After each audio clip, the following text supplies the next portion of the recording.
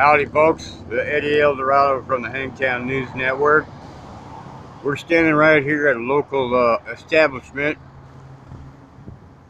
We're looking at a plume of smoke coming up over the hills. Now CAL FIRE's been out here for a while trying to put this out. They got a lot of assets on the ground and in the air. But right now it looks like a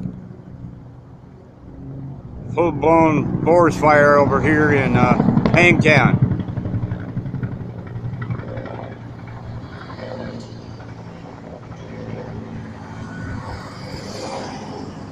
You can see the smoke rising above the local establishment.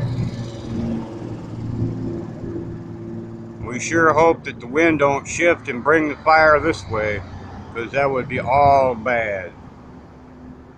This is Eddie Eldorado from the Hangtown News Network, Placerville Area Television, and Hangtown TV, on location at the base of this fire.